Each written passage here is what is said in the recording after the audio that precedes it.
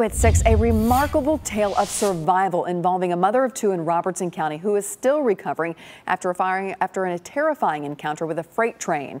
News Channel 5's Chris Conti has the story. We hear it constantly. On Warren Street in Greenbrier, there is a visitor they can always count on. I'll let y'all listen to that for a second. How frequently does the train arrive? Enough for Jada Borum to say this. We've gotten used to it. It's actually kind of nice to listen to now. That was until last week, when the sound she's used to hearing changed. It wasn't the same horn I normally hear. He just laid on it, and my heart just dropped. Ready, set, go! Jada quickly counted her kids. One member of the family was missing.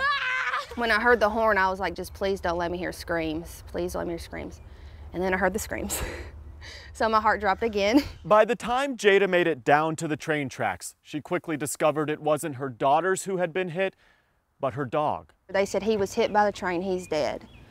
They said he's on the tracks, dead. Buddy had been given to Jada by her dad before he died last year.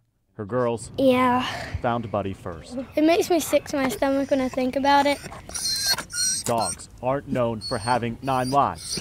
Try telling that to this 110-pound yellow lab. I've never heard of a human or really anything surviving going under the train.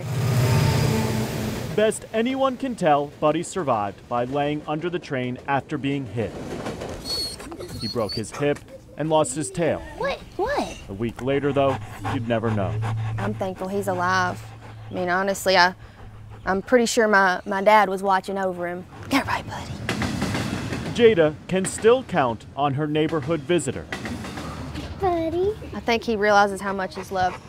But Buddy the dog, she's learned, is as tough as a train. I was very thankful. Chris Conti, News Channel 5. Aside from some cuts on his face and neck that you saw, Buddy suffered no internal damages. Vets expect him to make a full recovery. Wow.